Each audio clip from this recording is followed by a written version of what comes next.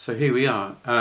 If you have your Bibles, we're going to be in Ephesians 5. So if you could turn to Ephesians 5:15 to 17. This is an extraordinary moment we find ourselves in. And a couple of weeks back, I was due to deliver this sermon called The Redemption of Time. And I find it's kind of interesting that it didn't happen then, but is happening now.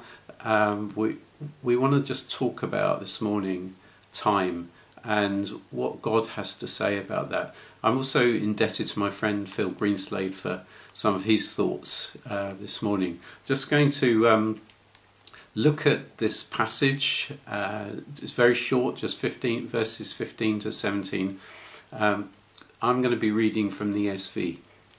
Look carefully then how you walk, not as unwise but as wise, making the best use of the time, because the days are evil. Therefore, do not be foolish, but understand what the will of the Lord is. This passage, you might think, promotes kind of like a Protestant work ethic, using every moment and every day fruitfully. But I want to ask, what does Paul actually mean here? What is fruitful? What is this actually about? I actually believe that God's word has something really important to say to us at this moment. Walking wisely is what this is about. He says, look carefully on how you walk, not as unwise but as wise.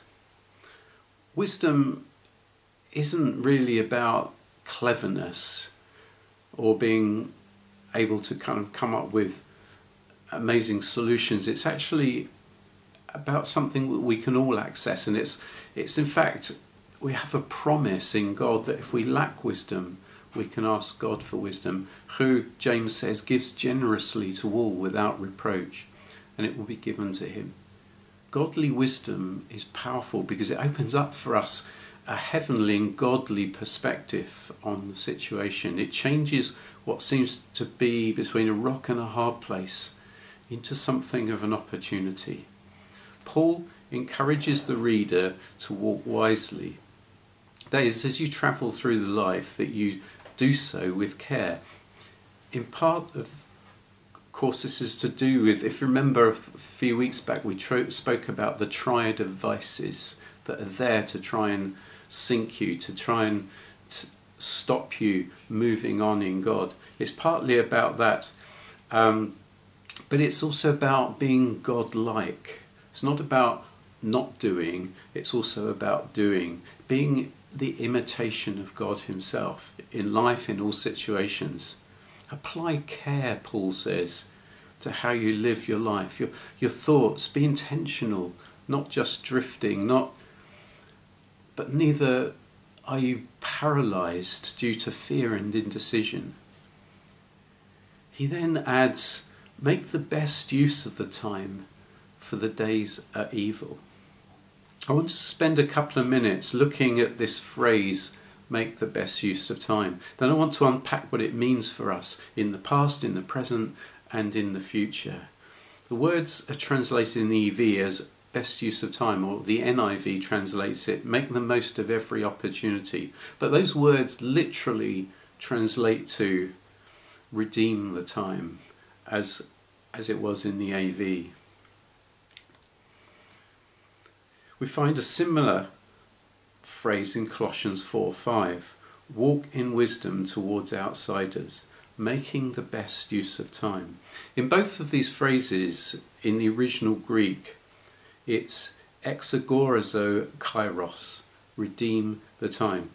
Hear those two words.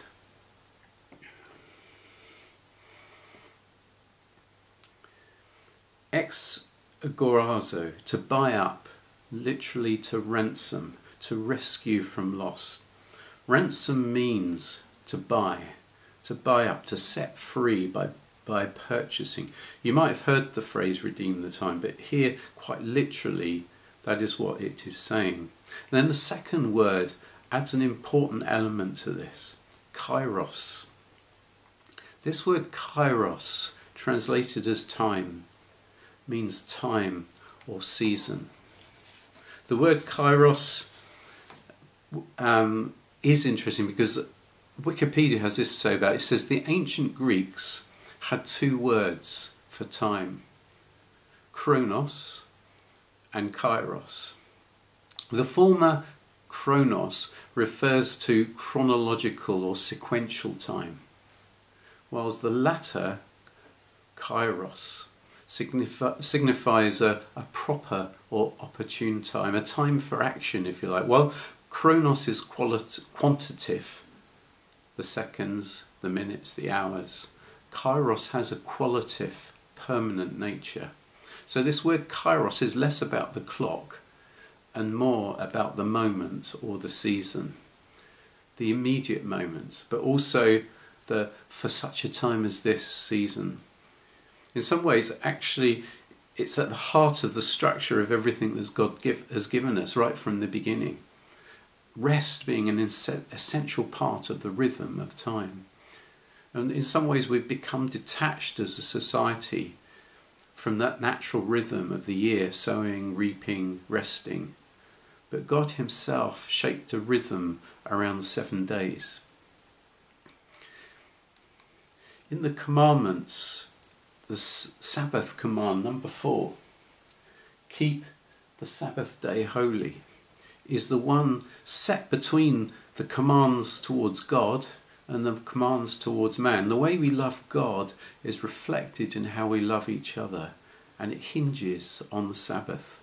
Time itself and the understanding of time is transformed in God, and particularly in Jesus through the saving and redeeming power of God. The qualitative nature of kairos is illustrated in one theologian's suggestion that there have been, or perhaps are, 3 time zones for God's people. The first time zone he called Egypt time. Egypt time is about captivity, it's economic time. You see, there was no rest, there's no Sabbath in Egypt time, and ultimately it's idolatrous, serving greed rather than God. Are you living in Egypt time? Are we enslaved or consumed with the task of making money or being successful in a worldly way? Success is wonderful, but is it at the expense of our own lives and relationships, especially our relationship with Father God? The second time he suggests is Exodus time. Exodus time, by comparison, is freedom. It's not freedom from work, but it's a godly rhythm. Work done by free men and free women. Worshippers first, children of God, and workers second. However, there's another time, a time that we can live in, Easter time. And shouldn't Easter time be even more free? Because as the work of Jesus upgrades everything through his saving grace. We live AD, not BC. Jesus was the turning point of history, the turning point of time, turning point of the epochs themselves. For freedom, Christ has set us free. Paul writes to the Galatians, stand firm therefore and do not submit again to yoke of slavery. See, we're set free from the rules and the requirements of the law, setting time free to redeem, to buy back the moment by connecting with the wisdom of God, not allowing the days to be used for evil.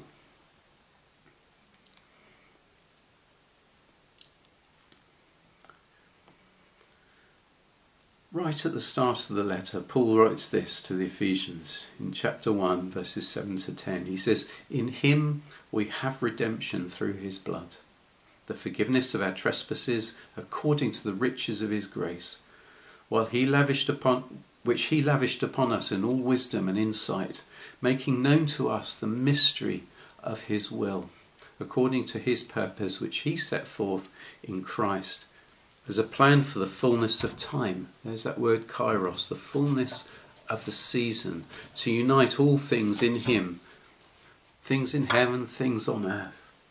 Time is our friend, actually, and God has time in his hands. We are moving towards the fullness of times, the fullness of Kairos. For God's plan has been set forth in Christ, a plan that had remained a mystery until Christ came and revealed the sheer breadth and of that plan to redeem mankind and to unite all things in Christ. Redeeming the past means living in peace with the past, being strengthened by what was good and finding peace with what wasn't. The only way to bring healing to the past is by practicing forgiveness. The only way to honour the past is by practicing thanksgiving. Redemption costs. It carries a price. And that price is to start the letting go process. There's an American novelist called Anne Lamont, and she speaks of giving up hope of a better past. You see, the past is what it is. Let's not try and rewrite it or reframe it. It is done. But today is about honouring what was good and practicing forgiveness for what wasn't. And that isn't easy. I know it isn't. But the only way to make peace with one's own past is by being forgiving and by being forgiven. Bitterness hurts us and fossilises the past. Forgiveness is the biggest moral miracle there is, and it's the work of God alone. It can only be done by being forgiven. Otherwise, the past just remains as unredeemed and evil. As we confess our sins, God is faithful and just to forgive us, and we have received forgiveness. One of the hardest people actually to forgive is ourselves. But if God has forgiven you, if God has forgiven me, what right do I have to hold grudges? Forgiveness isn't about pushing something under the carpet, but it is about handing over our hurts and our disappointments and our failures to God. We need that need for retribution. Hand it over to God. He is just and He is righteous. And then leave it there, so that the moment we live in is set free to display this wisdom of God, which is what this world needs at this moment. We spoke a few weeks ago about practicing forgiveness. Thanksgiving pulls out from the past grace and mercy, and the result is godliness. Do you remember that? Bringing hope and opportunity to the future. It learns to recognise the hand of God in our lives and recenters Him as the object of our worship. In a call to repentance, to true restored loving relationship with God, the prophet Joel paints a picture of an army of locusts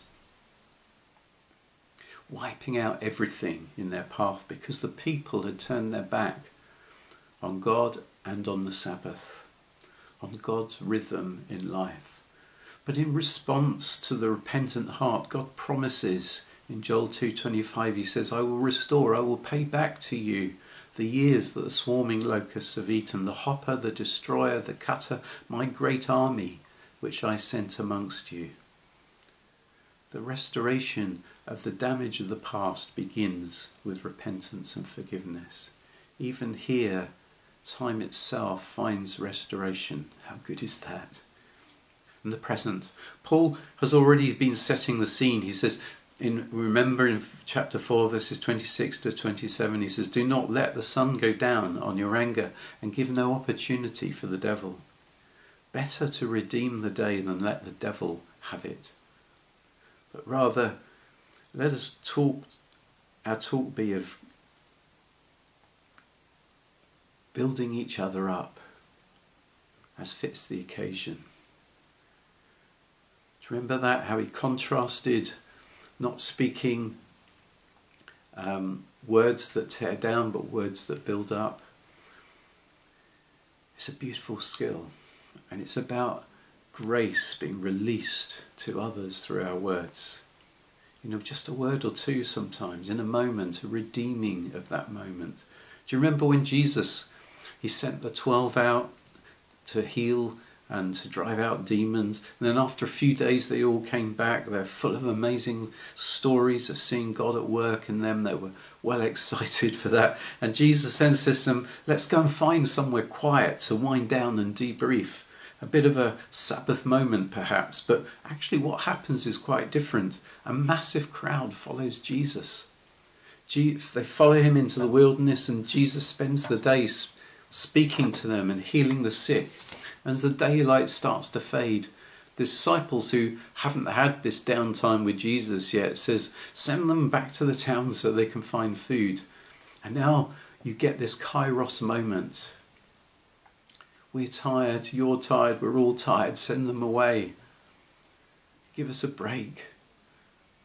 But yet a greater moment, however, is waiting. Something that only one who is in tune with God the Father would hear. Jesus says, you feed them. And so often these moments, they come when we feel the least capable, when the demands seem so high, when all actually we want to do is zone out, where the world is in madness, when my jug is empty. But it's these moments when, if we're wise and if we're listening to God, we experience the amazing moments in God. And we reach out our hand and God reaches out his hand. But who also knows that actually not everything is our problem. Our yoke, Jesus says, is easy and our burden is light. Brothers and sisters, we need the wisdom of God to know what is ours and what is someone else's. And finally, I just want to touch on the future. You see, we are temporal creatures. Our allotted time is brief. Psalm 90 says, like grass that is renewed in the morning it flourishes and is renewed, and in the evening it fades and withers. Recognizing our mortality enables us to redeem what we have and brings wisdom. Psalm 90 carries on in verse 12, says, so teach us to number our days that we may get a heart of wisdom. And then again in verse 14, satisfy us in the morning with your steadfast love, that we may rejoice and be glad all our days. And finally verse 17, let the favour of the Lord our God be upon us, and establish the work of our hands upon us. Yes, establish the work of our hands. The psalmist here has got hold of something here, and he's saying, you know, my time is limited. I've only got so much time. God, use what I've got and establish what I do with my hands, that it may be something that is a memorial, is something of worth, something of value in eternity. You see, our labour is not in vain. We're called to be human, and being truly human, we're called to leave a legacy. But how do we do that? Just some ideas here, some thoughts.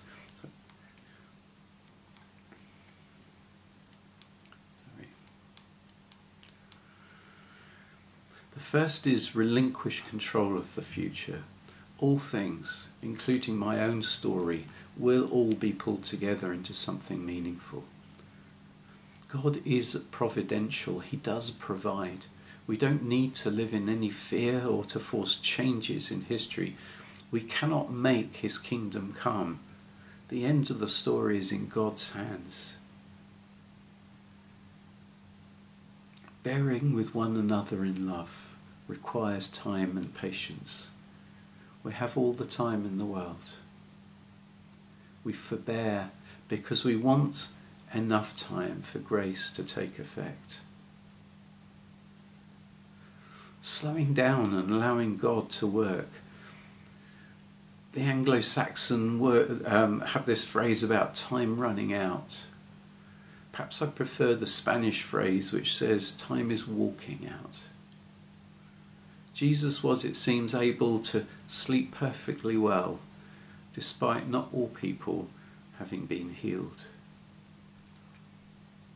Thirdly, making time for worship. The story of the woman who anoints Jesus with that expensive ointment is accused of wastage. Praise in some ways serves no earthly practical purpose. You could almost say it's useless, but as itself, it is the reason for doing it. It is a delightful waste in that sense. Sunday was given, the first day of the new creation, as a time of worship, a time for delightful waste. Living out redeemed time isn't living for the weekend, but it's living in an octave week, Sunday to Sunday. Fourthly, taking time to rest, the Sabbath, buying it back, redeeming it from the 24/7 relentless life, stepping back from the phone, from emails, etc. Fifthly, living in the eternal now, not just living for the next thing. Jesus said, therefore do not be anxious about tomorrow, for tomorrow will be anxious for itself. Sufficient for the day is its own trouble. It's Matthew 6:34. Today, he says, if you hear his voice, do not harden your hearts as in the rebellion. It's a time to open up our hearts to Jesus, to not take everything upon us, and to find peace in God. Finally, living in hope on the Easter side of reality. The fear of mortality gives way to hope now, and hope in eternity. Christ is the same today as he was yesterday, and he will be tomorrow. This life, brief though it is, leads onto something on a far more epic scale. In eternity, there's no ticking clock. Sorry, there will be epochs though, times of celebration, times of feasting, times of work, times of creating. The nature of God doesn't end, but we are then fully like him and will delight in the work of our hands, just as he delights in all that he has made and done. The past is redeemed by receiving and giving forgiveness and honouring what was good. Sometimes knowing that Jesus was with you in some of those tough battles can help to bring that closure. Forgiving yourself for mistakes, for poor choices. In the present, redeeming the time then is about walking in wisdom, demonstrating the multicoloured wisdom and love of God in a world that so desperately needs it. Bringing peace, which it so desperately needs at this moment. We are peacemakers, hope bringers. We're learning to love just as we are loved. The future is in God's hands, but our time is brief, and with that knowledge comes wisdom that we live in the hope of an eternal God.